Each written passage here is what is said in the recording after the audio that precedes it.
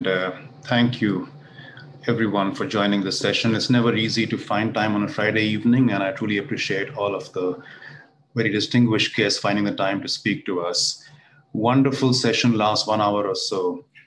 Ashok, I accept the honor of following in your very big shoes, as difficult as it is to fill them. But the way you talked about the history, the legacy, the purpose of the U Chambers, and educating us, I really liked the way you spoke about nurturing, incubating relationships. And we saw that theme in multiple different ways through Sunil's talk and Amit's talk. And we will hope to continue doing that because, as we all know, relationships are the key to success in many, many ways. On a personal note, Ashok, thank you for clearing the runway of all the past obstacles and the debris and clearing the runway for me to take charge.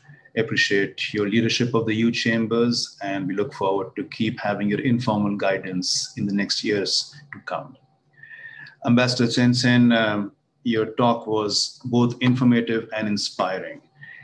Slovenia's response to the pandemic, you talked of multiple best practices that I think many countries around the world can learn from. Not the least, you talked about liquidity, efforts around restarting the economy, and all the positive indicators that I've read in the news, and you talked of a few of them, indicate success around Slovenia's response.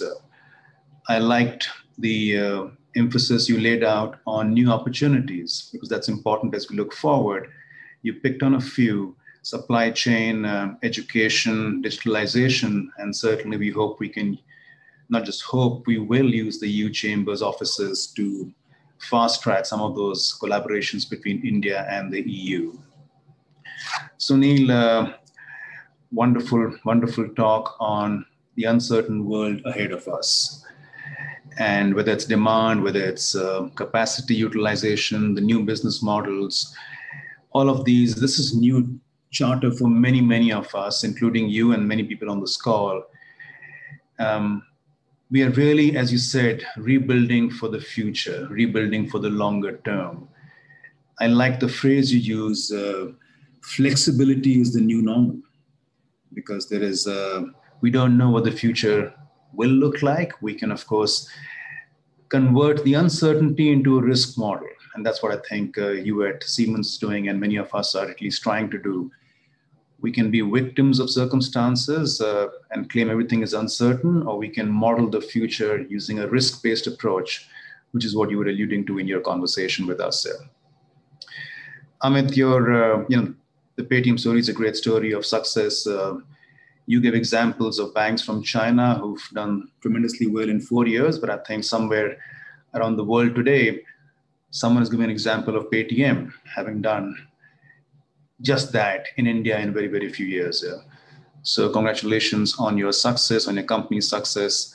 The 4 mega trends you talked about are as applicable to the financial sector as they are to many other sectors, and many constituents from those sectors are on this call today. So they would have learned a lot from you.